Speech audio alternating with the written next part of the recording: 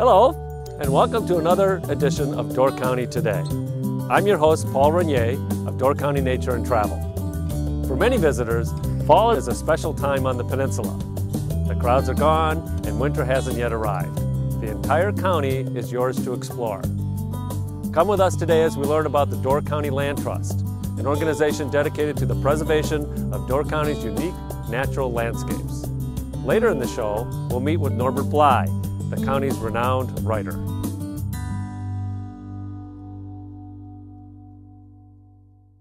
We are in actually a historical building, yes. This building was built in the late 1800s as a town hall. We are in Liberty Grove Old Town Hall.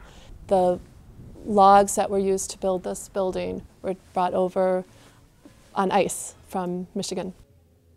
The former owner had approached us and proposed for us to buy it, and when we went into the lower level, we were thinking of a coffee food fair. It took us 5 years to get it going. Basically the project has to be downscale. We had an idea to put a bread oven and have a full-blown bakery, but it has to be scaled down to a simple coffee shop. And the space defines the purpose. It works well as an extension as a shop, a social place to be, and it complements the shop really well. We offer a very simple menu. We have bakery made from scratch daily. We try to keep things simple, but bake fresh daily. That's kind of one of our motto. We don't go into extravagant baking, but freshness is definitely part of the project. We make sandwiches and soups.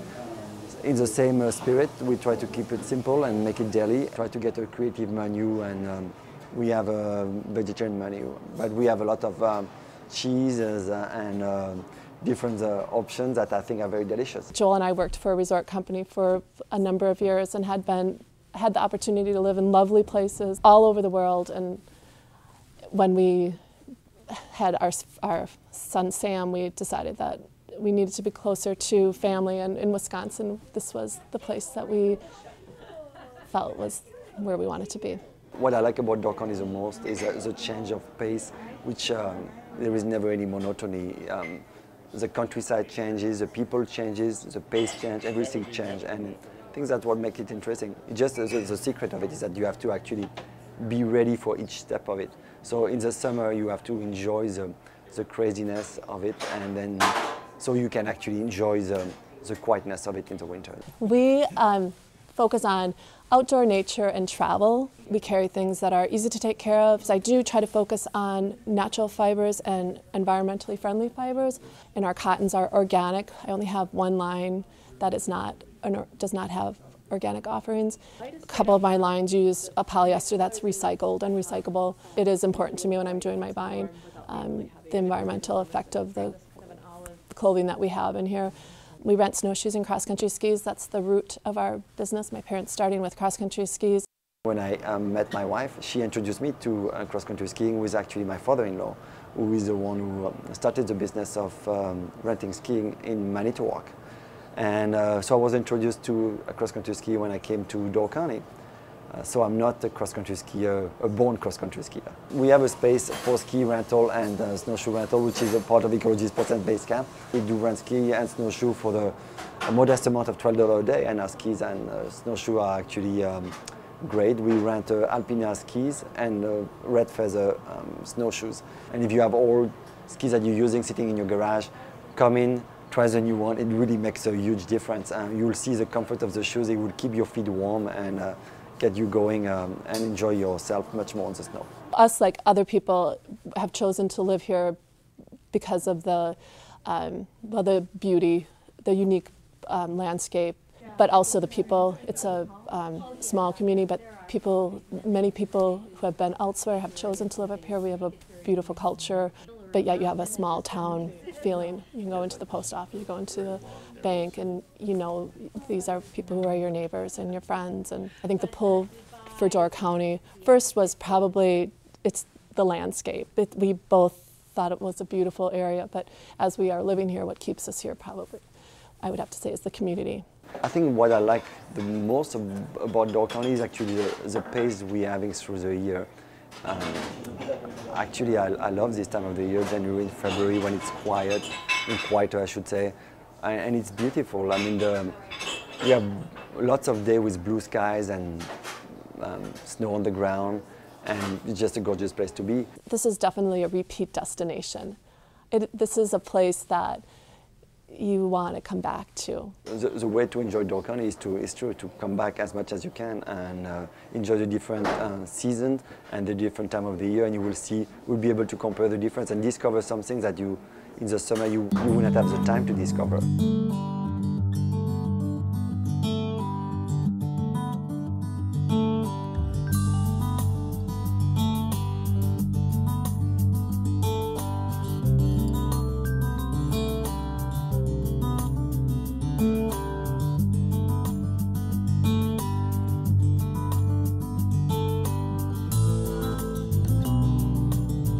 Hi, I'm Paul Renier, and welcome to another edition of The Natural Door. Today we're going to learn about the Door County Land Trust and their role in preserving the unique natural landscapes of Door County, like Kangaroo Lake Preserve. The mission of the Land Trust, we protect lands that have scenic beauty, the open spaces, the farmlands, the open lands that people are very connected to, as well as protecting the ecologically important lands up here. Not only do we work with landowners to protect them, but then we have the long-term role of stewarding and opening them up for hiking and the public to use. And one other part of our mission, obviously, is education. We all come here because of what we have up here to offer, what the county has to offer. It's a beautiful place. It has bluffs and water and all kinds of things that everybody likes, especially if you come from the city. Door County contains it all. It contains just a wonderful place for people to step in for a weekend and visit, but it has a very rich and deep conservation ethic, and the people here practice it at a world-class level. The Land Trust provides opportunities for a lot of people to get out and explore these places that are really more off the beaten path. We have about 26 preserves, like the Three Springs Preserve here in Sister Bay, throughout the county, from Washington Island all the way down to Southern Door. So people have an opportunity. They're all open for hiking, hunting is available on most of these preserves, cross-country skiing, any type of nature-related activity. There's two ways of acquiring lands that the Land Trust has under its control. One is to actually own the land. The other is to acquire or have work out conservation easements with willing partners. In 2008, the Land Trust had the opportunity to purchase this property, and at that time it was the largest undeveloped private-owned tract left. So this is one of our premier, very large acquisitions and preserves. We have a total of about 3,500 acres that we own and manage, and then the other half of our protected lands are actually still privately owned, and we use a tool called a conservation easement with the landowner. The Land Trust is really this very effective way for people to take lands that they own and love and preserve them in perpetuity. But people still own these properties. They own the properties. We do not have any particular responsibilities for those properties, except that we have to make sure that the easements are maintained, and that is extremely important, that whatever happens, if people turn them over to their next of kin or they sell their properties, the people that acquire the property, the new owners, have to abide by all the land restrictions, the easements that are on that property forever. There's nothing that can change that. The Land Trust also will be engaged in buying land, and in fact here at the Bayshore Blufflands they made a leap of faith and they bought a large tract of land. And so in addition to holding conservation easements, they will get involved as the primary owner of the land and buy land for conservation purposes too. The Bayshore Blufflands down by Carlsville, we've got about 400 acres down there. The Ship Canal down by Sturgeon Bay is another I think it's like 350 acres. We've done a lot of protection on Washington Island. We were able to purchase almost the northern 2/3 of Little Lake over the past 6 years. It had an old cabin on it, and right after we made the purchase, I started getting calls from Norway and Carleton University about the Veblen cabin. And we found out this very famous economist, Thorsten Veblen, had done a lot of his writing out on this property in this little cabin. And they wanted to see if we could partner with them to take it off the property and move it over to the Jacobson Museum, and then put together a whole historic educational piece on Thorsten Veblen. We've got these beautiful properties, and to make them more accessible is more important than anything else. We have built trails, and each one of these preserves we have now has a kiosk where you can see a map and usually a little handout that explains the property, gives a little historical background, and describes the property and why it was preserved. There are many lands out there that are in need of stewards, but they don't quite meet the test of preservation by a land trust. And for those lands, landowners are instrumental in helping out. We're very selective about what kind of properties we want to get into, but certainly they're properties that have universal interest, usually open spaces or scenic places, places with particular ecological value. We're surrounded by people who might be experts in dragonflies or herps or plant ecology, and just always enriched by the real big community of people with environmental understanding. There's a lot of open space up here and beautiful places, and that's what we're trying to maintain. It's really wonderful to see people embracing this mission and really wanting to see us continue to do this great work up here.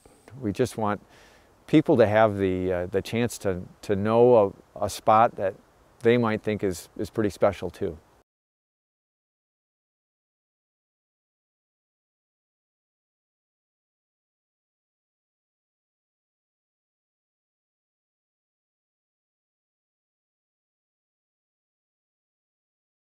I'm Maurice Redman. We're at the Settlement Courtyard Inn in Lavender Spa in Door County, Wisconsin. We offer different kinds of services here. We are primarily massage therapy, designed to heal and to relax and rejuvenate. We have an Ayurvedic face massage using the Bindi product line, which is all natural. We have, of course, the hot stone massage, which uses heated stones, some traditional massage, and each massage is designed specifically for you, as each massage therapist has learned different techniques that they can draw from and will help you do your healing. We have a lovely service called the Feet Retreat, which is great for people who are on their feet all day, do sports, and it involves steaming of the feet and calves and hitting reflexology pressure points, lavender salt scrub, and it's just lovely. You feel like you're floating. We also have a service called the Mind Melt, which is a half-an-hour service designed for people who don't have a lot of time but want to start the relaxation process as quickly as possible, and uses a variety of hot and cold towels and lavender essential oils, and really helps bring you back to your center so you can get on with your vacation and leave your worries behind. A lot of the work is couples massage. We do a lot of packages at our hotel, encouraging couples to take that extra step, relax in the Whirlpool suite, and they get breakfast in bed. They also get that relaxing time together. It's a very fun and healing experience, a chance for people to be together and relax together, and it's become very popular. We have a lot of fun here. We get a lot of, girlfriends that come together. Women always feel really comfortable and very safe here. And we love to laugh. We take customer service to another level. We want to make sure people really, truly enjoy themselves and are comfortable and happy here. And I'm also partnering with New Leaf Acupuncture, which is right next door at the settlement shops. We're putting together packages together so that people can do additional healing with acupuncture and massage. People come here to commune with nature. You have the water, we have these beautiful forests and parks, all the silent sports, the biking, the hiking. So people come here to get out, get fresh air, get sunshine, and feel good. And for people who are battling health issues or are feeling run down, there are so many options to help relieve the pain and help boost the immunity and rejuvenate the body while they're here. Acupuncture is one of them. It is a complete medical system in and of itself. I can treat pain, which most people are familiar with, common colds, respiratory disorders, heart conditions, injuries, breaks, sprains. We can help promote faster healing and relieve pain. All kinds of muscle pain, muscle aches, joint pain, arthritis. Basically, whatever you got, I have a point for it. Let's say, for example, a patient comes in with headaches. In acupuncture, to choose the correct points, we have to consider not only the symptoms that are manifesting, but the body condition. We're always treating not just the branch, the symptoms that somebody's feeling, but the root. We correct the body condition so that the symptoms will stop popping out. Cupping is a therapeutic procedure in which a vacuum is created with a glass cup and applied to the skin, usually on the back. It's usually on a large muscle group. It's most commonly used for muscle spasms, muscle tension, and musculoskeletal pain. What we do is we apply that glass cup. The vacuum is created within the cup, and it actually pulls the skin up into the cup. We'll leave the cup sit for 5 to 20 minutes. In that time, it draws all the blood and interstitial body fluids up into that skin. It relaxes the muscles. So when we apply that vacuum and pull the muscle, we're stretching the muscle out, pulling out all those adhesions back into the circulation to be flushed out. It triggers the body to reform those healthy, natural muscle fibers. People come here to get out, get fresh air, get sunshine, and feel good. And for people who are battling health issues or are feeling run down, there are so many options to help relieve the pain and help boost the immunity and rejuvenate the body while they're here.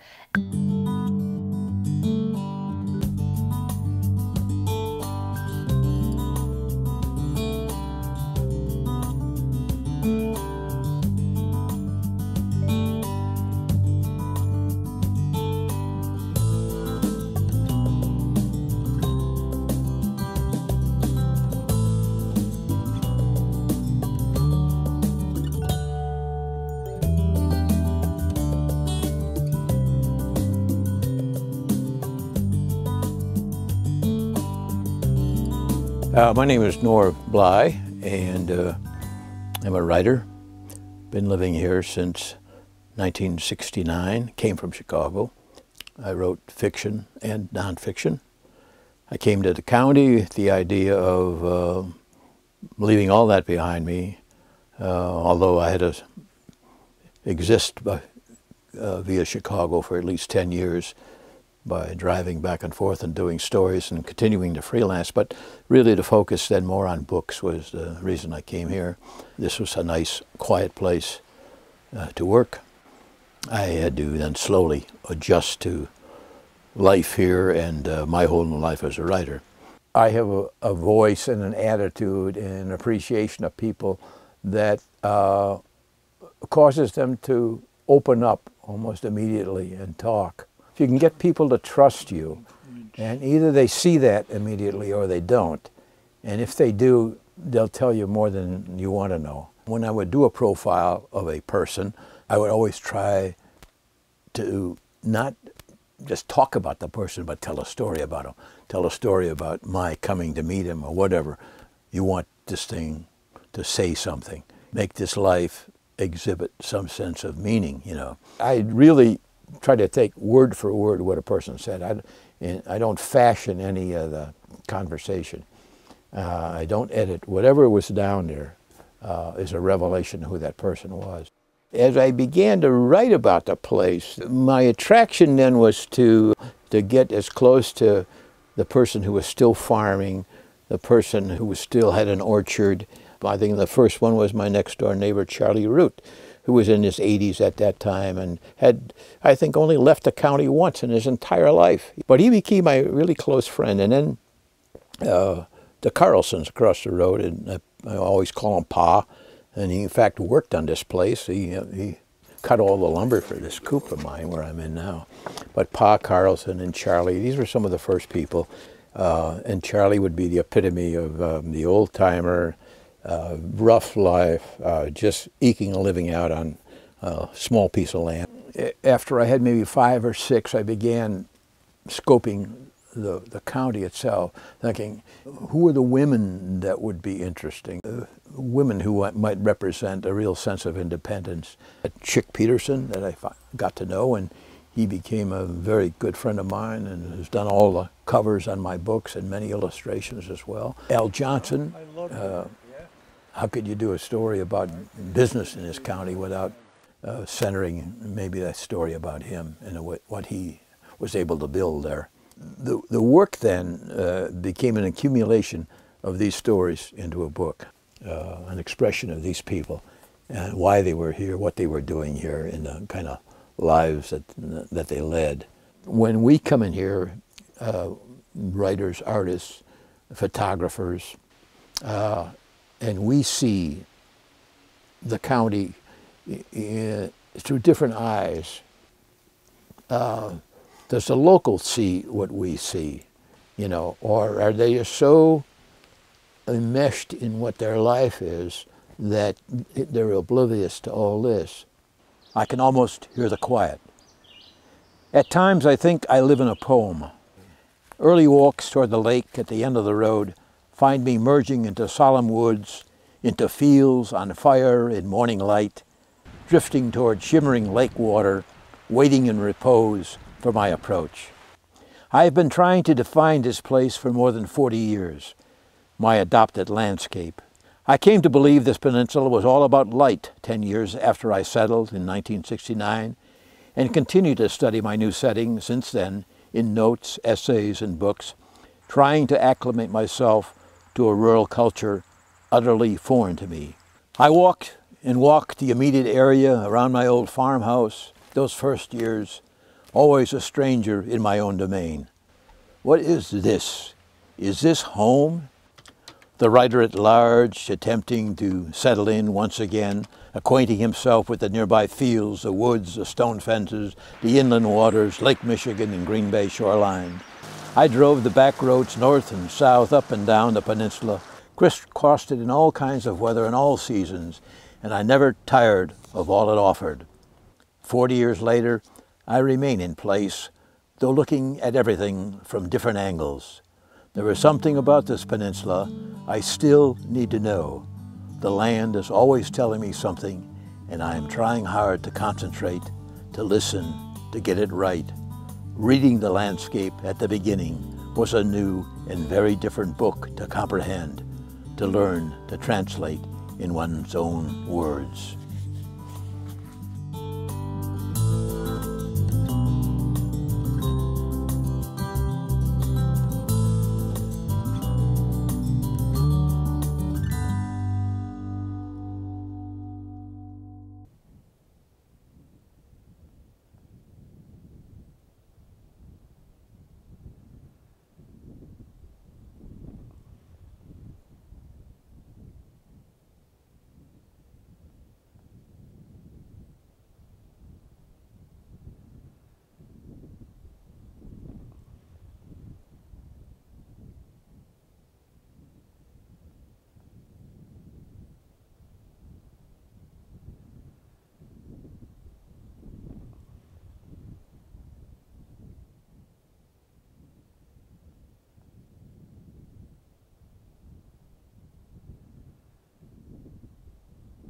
Thanks for joining us today.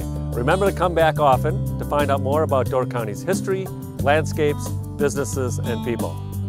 I'm Paul Renier for Door County Today. See you next time.